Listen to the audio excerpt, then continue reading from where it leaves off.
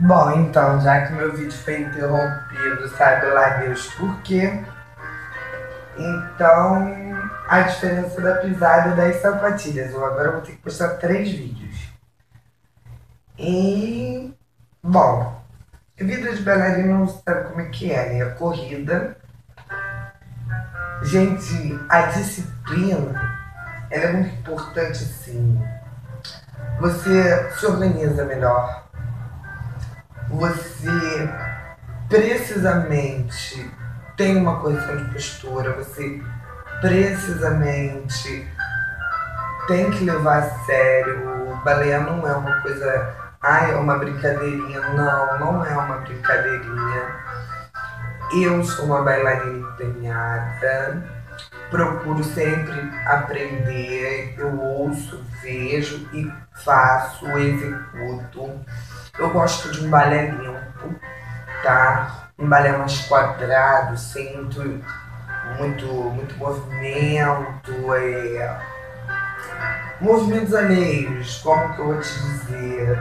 Num termo vulgar, aquele hula-hula que eu acho que eu já falei em outros vídeos, de braços muito moles e tal. Eu curto um balé bem clássico, bem um demi, bem fatia de queijo, um rondejant bem perfeito, bem marcado, nos pontos corretos.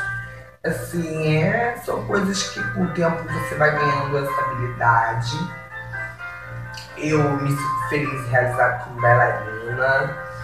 Eu tenho reconhecimento do meu potencial, assim como eu sei que as demais bailarinas que me assistem, ou bailarinos ou pessoas que visualizam o meu vídeo, possam vir a me incentivar. Eu não só falo sobre balé, eu falo sobre N assuntos. Aliás, eu já tenho um próximo tema, que não vai ser balé. E eu queria desejar uma boa noite a vocês e mostrar um pouco de algumas coisas. Já que eu vou mexer nessa bolsa, que daqui de dentro sai tudo, esse é o tal de saco que eu falei que tinha mesmo. Olha como ele tá cheio, meu Deus. Erro de vídeo. Esse aqui é a minha saia transpassada, tá aqui dentro também, junto com a meia de polaina, furadinha, porque eu gosto bem de minhas panturrilhas e a ponta do pé destacar bastante, para a professora poder ver se está correto ou não. Uma novidade que não tinha na minha bolsa agora tem, é que agora eu levo grampo extra e sempre levo carretel de linha com agulha, né? Caso descosture o elástico, dá para fazer uma remenda e continuar dançando. Eu levo um grampo louro, porque o meu cabelo é mesclado, meio esquisito, e um invisível. O invisível eu quase não uso, mas eu tenho ele porque é necessário ter. E eu levo nessa necessairezinha aqui, que poderia ter mais alguns tipos de linha, alguns tipos de agulha, mas eu acho que isso aqui está o suficiente. As minhas sapatilhas, essa tela que foi minha tia que produziu, porque sapatilhas da sua dança não vem com tela. É essa tela aqui e minhas sapatilhas da sua dança, tá? Pouquíssimas usadas, não estão quebradas.